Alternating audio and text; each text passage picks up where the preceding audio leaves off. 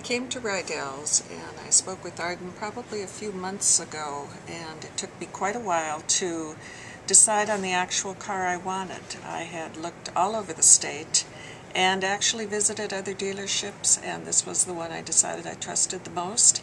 I felt I would get the most value for my money, and I believed that they were telling me the truth on the quality of the cars that I was looking at. And now that I've made my decision, I still feel that it was the best choice. Arden was very good to work with and very patient with us, so